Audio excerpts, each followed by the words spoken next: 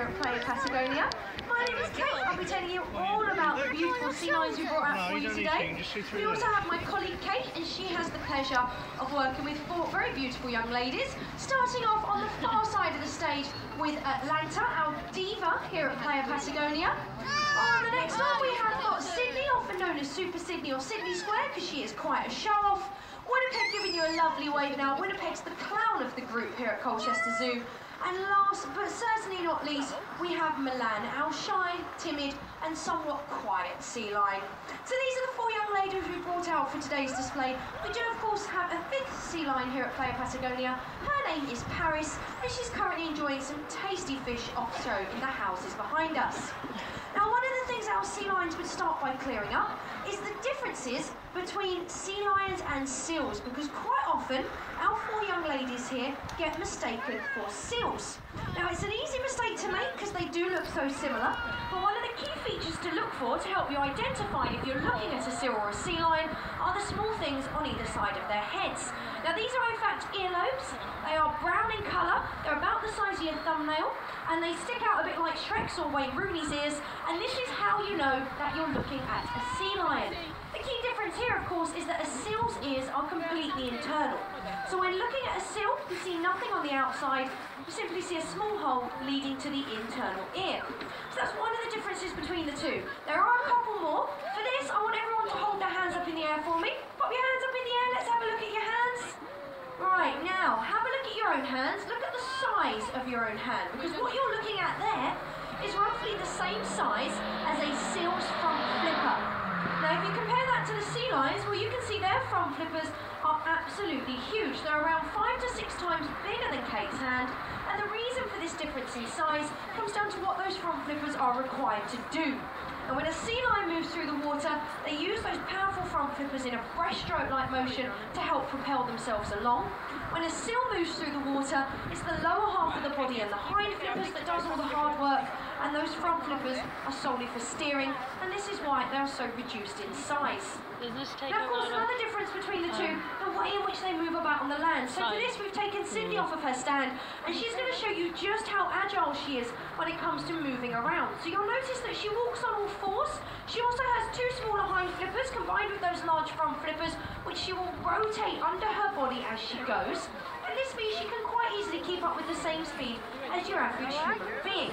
Compare that to the way a seal moves around, and luckily for us, we do have a one and only sea lion here at Colchester Zoo that is marvellous when it comes to the seal impressions, and quite a clown as well. So we're going to use Winnipeg for this one.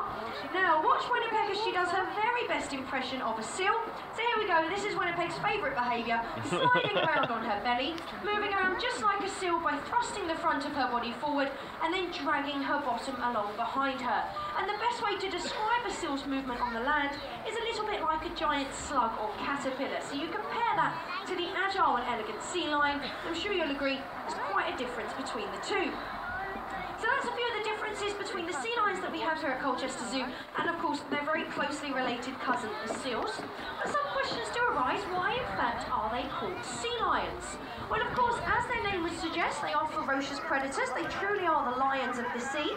Some species, the males will have a fur around their neck, and of course this mane of fur looks very similar to that of a lion's mane, so that's another reason why they're known as sea lions. But Winnipeg would like to demonstrate to you, most importantly, why she truly is a lion of the sea. So are you ready, Winnipeg? For this, we need not your eyes but your ears. When you're ready, Winnie, take it away. Lovely. So that's why she's the lion of the sea, and you'll notice that when it comes to vocalising, she really does roar like a lion. So ferocious predators, fairly high up the food chain, but unfortunately not at the very top of it. So they're not only a predator, but a prey species as well. And what Winnipeg's going to demonstrate for you now is one of the key animals that she and her friends out there in the wild would have to worry about when it comes to dinner time. Now I want you guys to have a look, because Winnipeg's quite the impressionist, and see if you can guess the animal that Winnipeg is doing an impression of. Now we'll give her a few moments to get a nice swim up, and then she's going to do the wonderful behaviour. Anyone have any ideas what type of animal that is? Shark. Kate knows, but unfortunately she's not part of the game. Stunned silence. Would you like to see it one more time? Should we try one more time? And this time I'll give you a clue. So they're big, They're black and white, and every year people go all the way to SeaWorld to have a look at these animals. So has anyone got any ideas now? I'm getting a whale screamed out at me over here. Exactly, that's the impression Winnipeg was doing. So she's doing a killer whale impression, throwing herself out of the water, reaching into the air. Winnipeg's decided she's a little bit shy this afternoon, so we're going to move on with another impression of one of the two predators that they have out there in the wild. And for this one, we're going to use Sydney. So we've already seen the killer whales. Sydney's going to show us the second of those two ferocious predators. Milan wants to get involved as well. She's a little bit impatient. You'll notice that when the girls are sitting quite nicely on the stand, Kate is constantly rewarding them and reinforcing that behaviour of sitting nicely and waiting until they're asked to do something next. So we're going to put Milan back on her stand. We're going to ask Milan to wait patiently, like the lady that she is, and we're going to ask Sydney to do that wonderful impression. Here it is, holding her flipper high out of the water there. Anyone got any idea what this is an impression of? A shark, exactly, and a dolphin by the look of it now as well. Lovely. So we're doing a shark impression there, holding her flipper up, and of course in the wild, these are two of the Patagonian sea lions' key predators, so great white sharks and killer whales. Now fear not for these young ladies, because they are very well adapted to escaping from their predators. Now you've already seen they've got those big powerful front flippers, which can help them reach speeds of about 30 miles per hour. There is something else they can do, however, if they're having trouble out swimming that predator, and that is displaying a behaviour known as porpoising. Now when the sea lions porpoise, they jump in and out of the water, twisting and turning as they go. And hopefully you are going to get a lovely example of our sea lions porpoising this afternoon.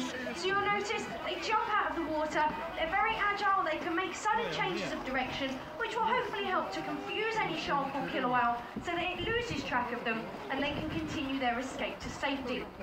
Now here at Colchester Zoo, we are training our sea lions to porpoise in sync.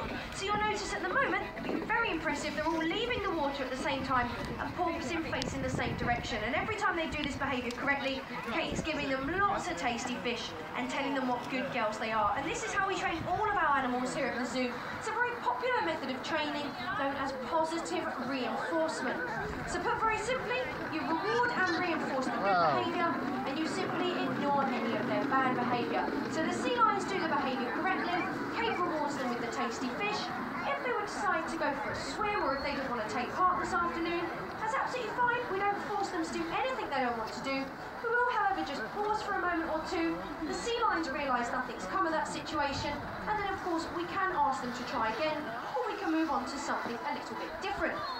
Now, this porpoising behaviour that you're seeing, it is also a form of play, and because it's a form of play, it does occur in a zoo environment, just as it would out there in the wild. So it's not something we've had to train the sea lions how to do from scratch, but we have put the behaviour on cue.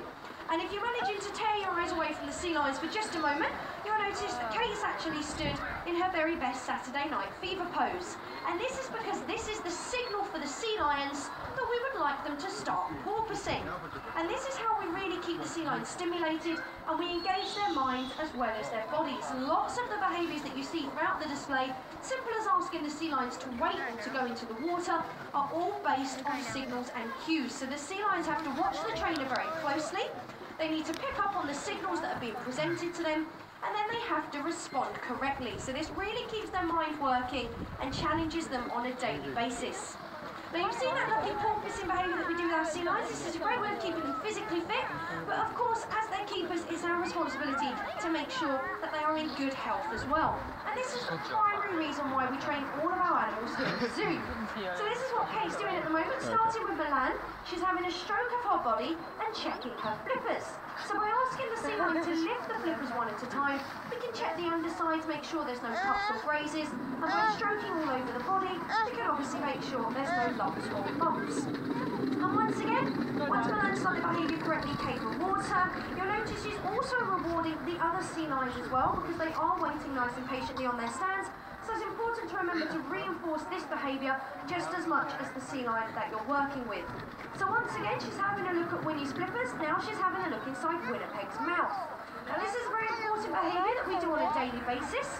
Of course, the sea lions can suffer from things like mouth ulcers and wobbly teeth, but most commonly, they can get bits of fish spruced up between their teeth, which of course left untreated, they could wear down into the gum and cause a more serious problem. So by checking inside the sea lion's mouth on a daily basis, we can make sure there's nothing weird or unusual going on in there. And of course, once again, this is something the sea lions are more than happy to cooperate with. They will not only open their mouths for us, they will allow us to have a little bit of a prod and a poke to make sure there's no wobbly teeth. And believe it or not, our sea lions will even allow us to brush their teeth so that we can make sure they're nice and clean. And the final behaviour that Kate's demonstrating here, we refer to it as the head twist. Now this allows us a good look into Winnipeg's eyes and ears. You can see as Kate's demonstrating at the moment. It also means that if any of our sea lions did develop problems, they are trained to accept eye drops. So by having the head turned nice and flat to one side, you can pop the drops on the eye and they're not going to run down the side of the sea lion's face. So in the long term, the animal will benefit from the treatment and the training. And of course, just to finish up with some fun and games, but it's very important that we keep our sea lions fit, we play lots of games with them, and most importantly, we bond with them as well. As their trainers, it's not only important that we know and trust them, but it's crucial that they know and trust us. And this is of course accomplished by playing and interacting with them on a daily basis through all the things that they enjoy. So we started off with a little bit of fetch, but once again, Kate's going to make that a bit trickier, moving on to a behaviour known as toy retrieval. So if you watch Kate closely, she will tap her leg twice as she approaches each sea lion, and this is how she can then ask the sea lion to go into the water and find another toy. So once again, this is a behaviour that is worked around a signal. The sea lions have to be focusing on Kate, they have to watch out for that 2 taps of the leg, and as soon as they're presented with that signal, into the water they go to see what else they can find to bring back to Kate. And once again, once they've done the behaviour correctly, you'll notice she is rewarding them lots of tasty fish for our 4 little superstars today. Well, that's told you quite a bit about them. If they have taken your fancy, we've got Atlanta the diva on the end with the blue toy in her mouth. She's our prettiest sea lion, but very stubborn, just like any diva. She always likes to get her own way. Sydney in the middle with the yellow ring toy. As I said, this one truly lives her life by the motto, anything you can do, I can do better. Milan said she's quite shy and timid. She's also quite a slow sea lion. Doesn't like to be rushed, Milan. Has to do everything at her own pace, which between you and me is quite often snail pace. And Winnipeg, who's just made her way up onto the lump with the pink tug toy. As I say, our clown here at Player Patagonia, but Winnipeg always gives 110%. So if they've taken your fancy and you would like to adopt one, call into guest services and they can answer any questions you may have. But for now, from all of us here at Player Patagonia, thank you very much for coming down and joining us, and we hope you enjoy the rest of your day here at Colchester Zoo.